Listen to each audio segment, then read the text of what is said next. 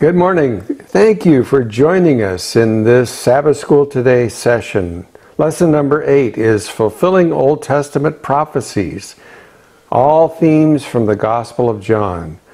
Lord, fulfilled prophecy definitely testifies to the authenticity of Scripture. We thank you that Jesus is our Messiah. In His name, amen. The Jews in Christ's day expected their Messiah to come with a thunderclap and an earthquake, for many Old Testament prophecies seem to say so.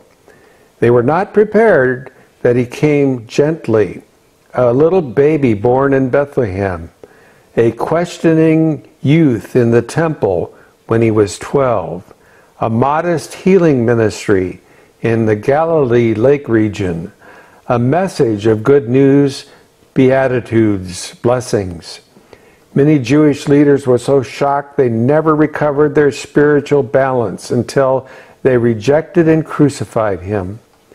On the day when Christ was resurrected, 2 of His disciples, not of the 12, were walking along a pathway that leads from Jerusalem to the little village of Emmaus.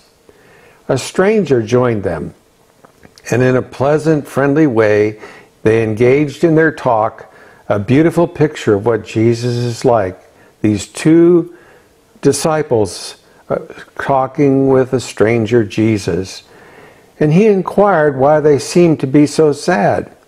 They told the stranger about Jesus and their hopes that He might have proved indeed to be the long-awaited Messiah.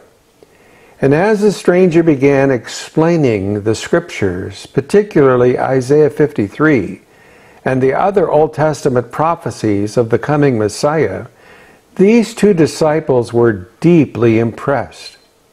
The cross does not seem that He cannot be the Messiah. It's the proof, however, that He is. So their hearts burned within them with excitement. What they had thought meant that Jesus could not be the Messiah turned out to be the strongest evidence that He is. So when they reached their village of Emmaus, the stranger appeared to say goodbye and keep on going, and they begged Him, "Abide with us." And the record says that they constrained Him. Maybe with tears, they said, "Abide with us, for it is toward evening, and the day is far spent." If you beg the Lord earnestly to abide with you, He will never turn away from you. So this story teaches us another happy lesson. He will not leave us alone. He will provide someone to share our faith together. And that friend whom the Lord may give you for sharing your faith experience together may not necessarily be physically near, but could be as close as the phone or your email.